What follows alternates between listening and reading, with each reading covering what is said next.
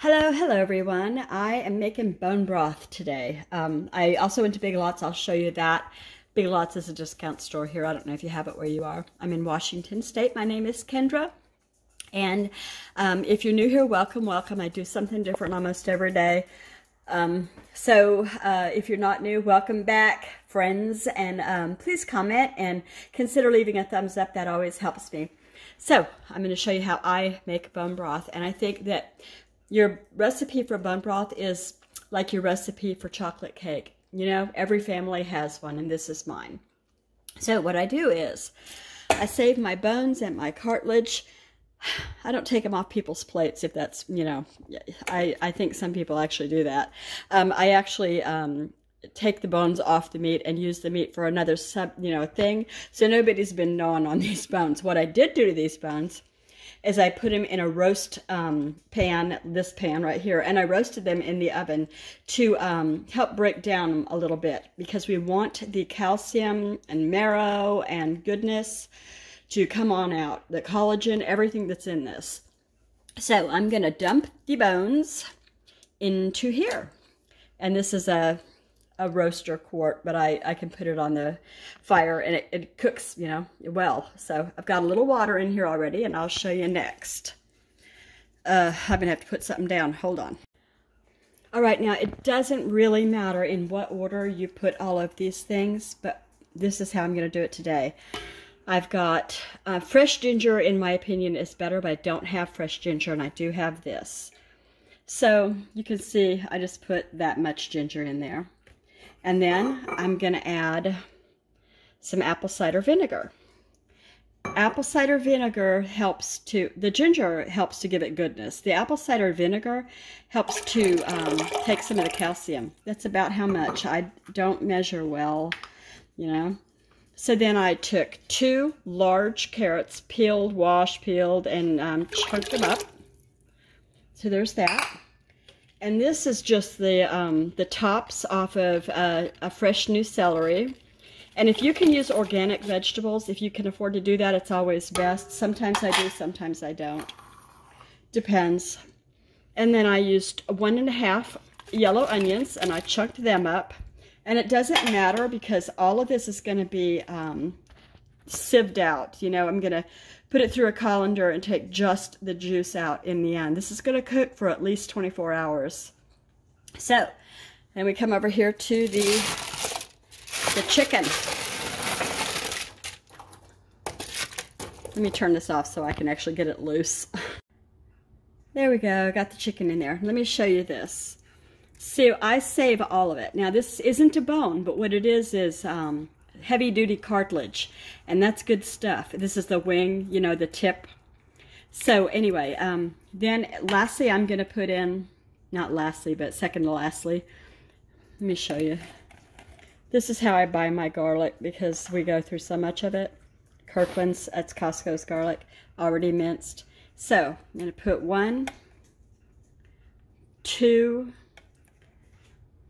3 big, like, tablespoons, I guess, at least. So lastly, I'm gonna put in here another, there's already one of these in there, so I'm gonna put in another jug of water. And I was gonna say, I use the water out of our tap. It comes from our private well, and it's good stuff. Looks like I'm gonna need more. Okay, here we go. This should do it for water, I hope. The last one. We'll see. It maybe won't. Okay. Now, this will cook way down over the time that it's being, you know, on the, you put it on low. Well, first of all, I'm going to bring it up to a simmer, because I don't want it to sit here and just kind of take a warm bath and be food poison. I'm going to bring it up to a simmer, and then I'm going to put it on low. And it'll cook covered, and I'll keep checking it. Oh, you know, ever so often. I'll even get up in the middle of the night and check it tonight, because I wake up anyway. So there we go. That's that. So there it is. Now I wanted to tell you the reason, I don't know if I even said this or not, I'm feeling woozy. The reason that I make bone broth is just for taste and for health.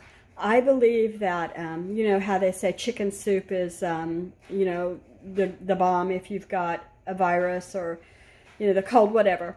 I think bone broth, in my opinion, is ramped up chicken soup. So I can take this liquid, I'll strain all of the veggies and the bones and all that out. And then I can take this and I can make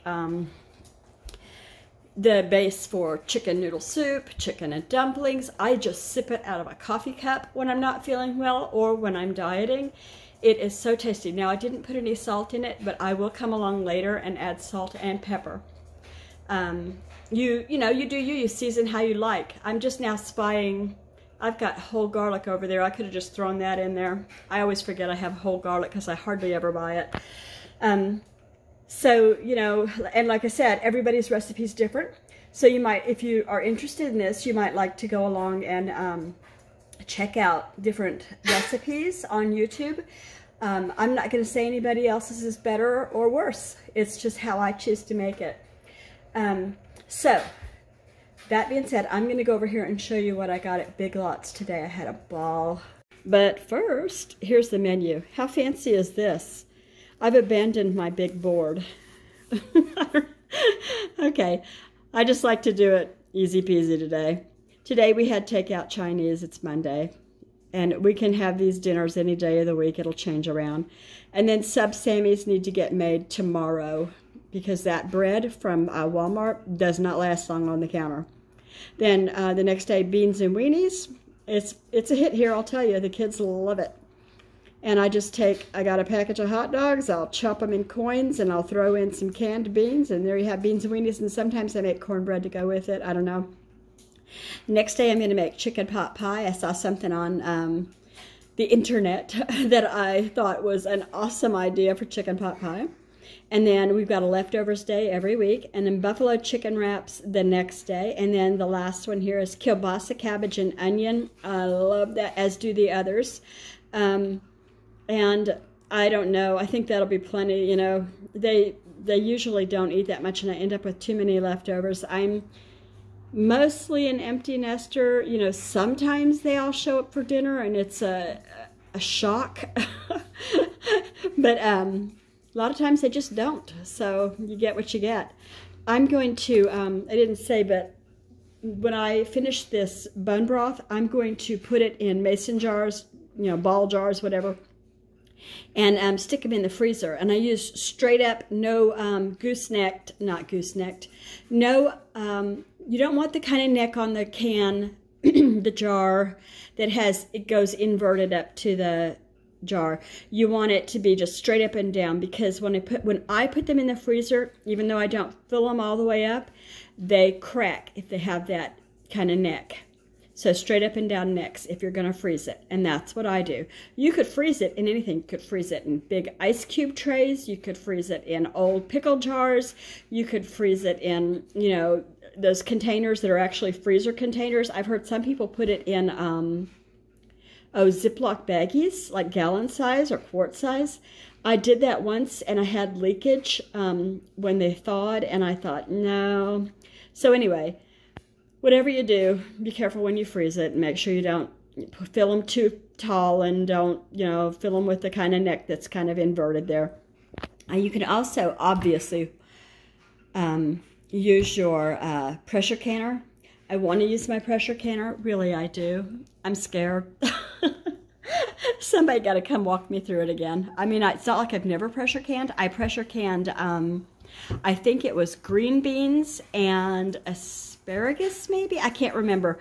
But a friend down the road came to my office, and I put on a class twice on how to use the canner. And I'm still scared of it. Anyway, that's that, and I'm going to go get those things from Big Lots.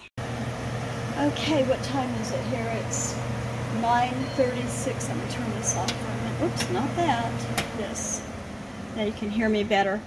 This has been going for several hours, and see how the bones are just breaking down, and the veggies are getting nice and soft.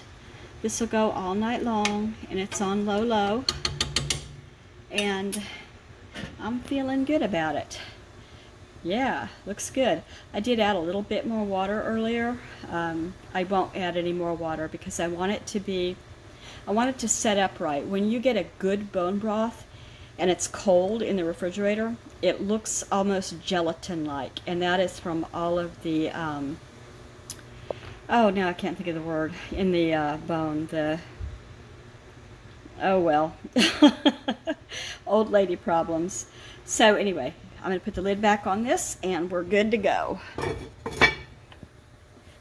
I am so sorry. I came over here. You want to see the mess I left?